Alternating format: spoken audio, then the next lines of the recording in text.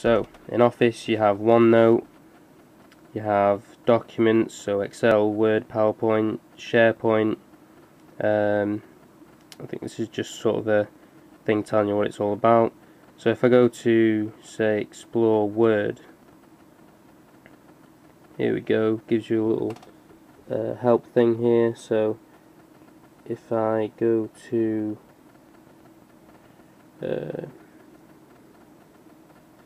I go back and press New Document, that would there just help things, tell you how to do it. So you press the plus sign, it'll ask you if you want to make a Word document or an Excel. So I'll go for Word to show what it's like. So here you've got a basic sort of notepad view. You can type things, bring up the options, undo, send, save as. You can comment, you can outline, you can find, or you can change the format, so the font, text, stuff like that. Here you go, here's some of the options for formatting. Well, it's only a couple of options. Bold, italics, underline. We'll see what you'd expect really. Highlight, font color. Don't want to save the changes. Go back to the start menu and show you the next thing down, which will be people. So the People's Hub's pretty cool. You can have all your Facebook contacts in here, but I don't choose to have a Facebook contact. I've got basically just people I know or know well even. I'm not going to go into one of the people so you can see the like, because you'll be able to see the number, but you can see here most recent, that's who you've recently been interacting with. Your whole contact list there, and sort of what's new. This is like a Facebook feed, so you can see what people have been doing. That's pretty much it for the contact view. I can show you the, well, I can't show you the phone, that's got numbers on as well, but I can show you pictures. Or here we have you start off on the All tab at the top. You can see all the pictures here. These are pictures from Facebook, well, albums from Facebook here. They sync in with it if you add your Facebook account, which is pretty cool. You can look at them by date, favourites, don't have any favourites, but if I go into, say, save pictures, got a picture of Clint Eastwood here. You got the pinch to zoom functionality, rotation feature, what you'd expect really from a decent picture browser.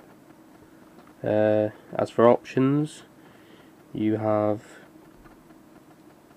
add to favorites, delete, upload to SkyDrive, share, or use as wallpaper. If you share, I think you can share or upload it to Facebook or use SkyDrive. So that's a pretty cool feature. That's basically it for pictures. I'll show you a few settings because there's quite a lot, so I don't have much time on the video left. So I'll show you the application. No, I'll show you a couple of these. So ringtones and sounds.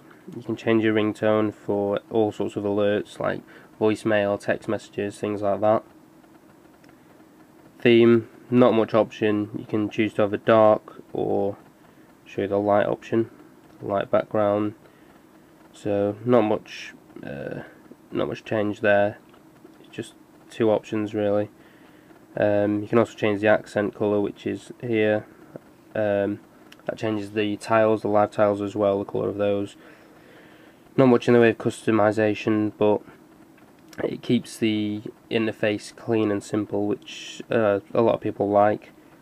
You got flight mode, option for on and off, Wi-Fi, Bluetooth, set up for your email and email accounts, your lock screen and your wallpaper settings, location settings, mobile network settings, date and time, brightness, keyboard, languages, ease of access, speech, find my phone, update, about, and feedback.